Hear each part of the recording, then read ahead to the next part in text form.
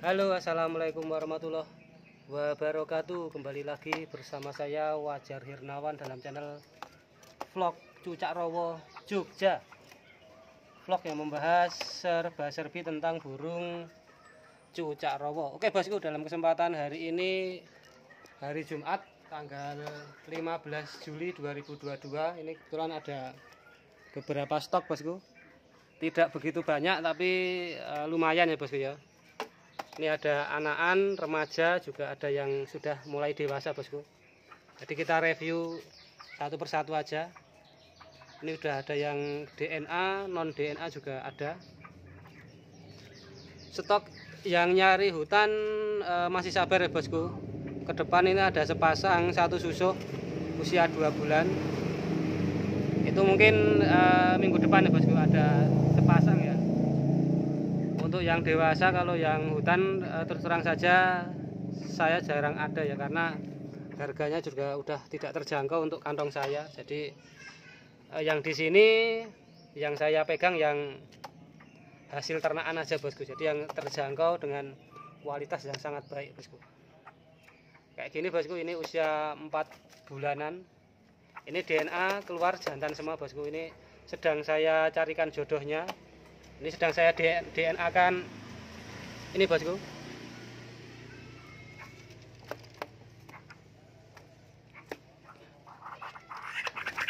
Sedang saya DNA kan 2 ekor ini. Ini pasangan satu sarang. Semi hijau lumut ini indukannya.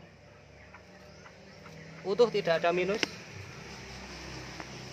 Ini kemungkinan kalau saya lihat dari pengamatan fisik ya, ini kelihatannya betina semua nih dua-duanya nih.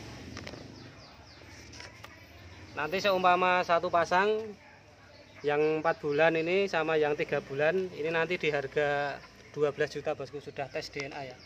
Sudah free ongkir area Jawa.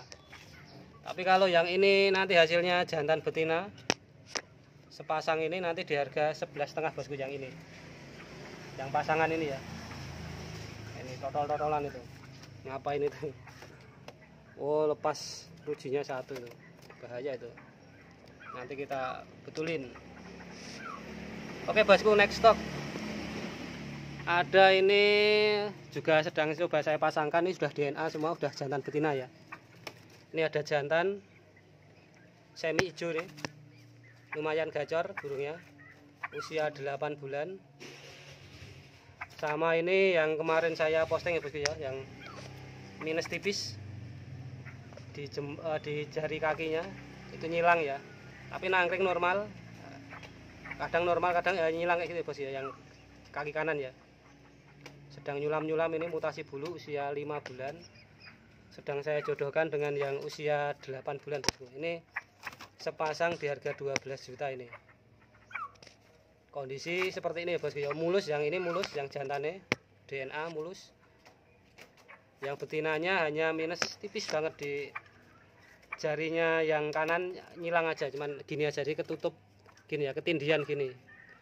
Tidak masalah ya, nyengkram normal, nangkring normal, gacor juga ini burungnya, udah mulai ngeplong-ngeplong. Sudah tes DNA, jadi tinggal lanjut aja, ini langsung masukkan ke kandang bisa nih. 8 bulan sama 5 bulan. Ini mulus-mulus. Terus ini ada yang gacor bosku, ini yang usia 2 tahunan ini yang paling rajin bunyi. Kondisi mulus, tidak ada minus. Ini di 7,5 juta. Pagi siang sore bunyi ini. Bunyi terus. Tidak ada minus, siap dijodohkan. Nah, ini baru dapat kemarin nih bosku, ini ropel CD burungnya. Masih muda. Usia sekitar 1 tahun ini, mungkin sekitar 13 bulanan ini, 13 bulanan. Jadi mata juga masih coklat. Posturnya besar. Besar banget ini posturnya. Prediksi saya jantan ini. Ini di tempat lama ropel CD bosku, jadi suaranya ada videonya. Lumayan saya belinya itu di, ya nanti kalau kita jual di atas 9 bosku. Ini propel CD. Jadi ini saya pengen lihat di sini seperti apa nanti bunyinya. Tapi kalau ada yang minat kondisi seperti ini, belum bunyi ya di sini ya, itu nanti di 9-an bosku. Saya dapetnya harganya soalnya udah ya, yang namanya calon ya bosku ya, calon gacoran ya, biasanya tetap harganya beda. Terus next ini ada sepasang ini bosku, sepasang remaja usia 10 bulan, mulus, tidak ada minus, mulus-lus. Ini hasil DNA-nya, ini jantan semua ini. Ini 2 ekor saya jual di 13,5 juta bosku. Mau ecer boleh, tinggal dibagi 2 aja bosku. 675 ya bosku ya. Kondisi mulus-lus, jamin jantan bosku. Ini saya senang banget ini. Rencana mau tak masukin kandang nih. Tinggal nunggu stok berikutnya. Ini ada 3 pasang usia 8 bulanan. Yang 1 pasang sudah DNA, jantan betina. Yang 2 pasang masih nunggu hasil. Nanti kita review setelah video ini bosku ya. Nanti kalau sudah ada kita review. Harga tetap sama bosku, kalau yang remaja-remaja gini di 13,5 juta, yang DNA. Non DNA di 12,8 bosku, 12.800.000. Non DNA gambling ya. Kalau yang ini kan udah pasti DNA. Ini ada blorok idola saya bosku, meskipun suaranya biasa, tidak begitu bagus, tapi saya senang. Nah ini blorok untuk mainan saya bosku, pegang-pegang oke, nggak ada masalah. Gacor ini, cuman bunyinya kaok-kaok ya.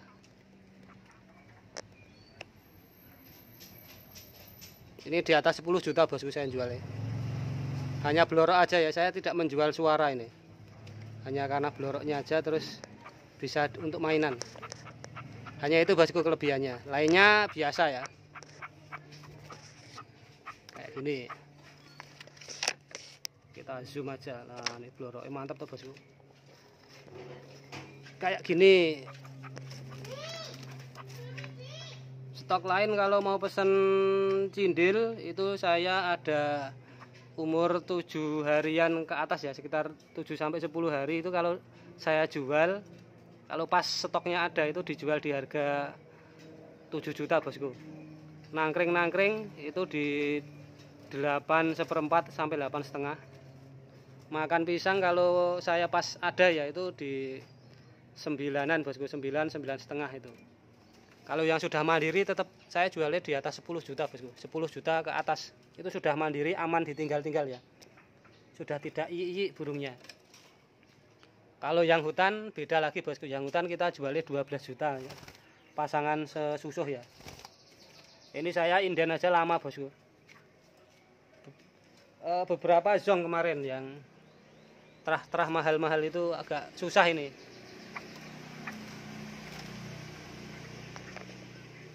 Ini bagus burungnya, bagus-bagus semua bosku, tidak ada yang kira-kira meragukan, kondisi sehat semua. Mantap juga ini yang jantan-jantan juga ini. Ini mau saya pasangkan, kalau mau diecer ini berapa bosku? Diecer ini di 6 juta bosku. Saya jualnya agak tinggi nih.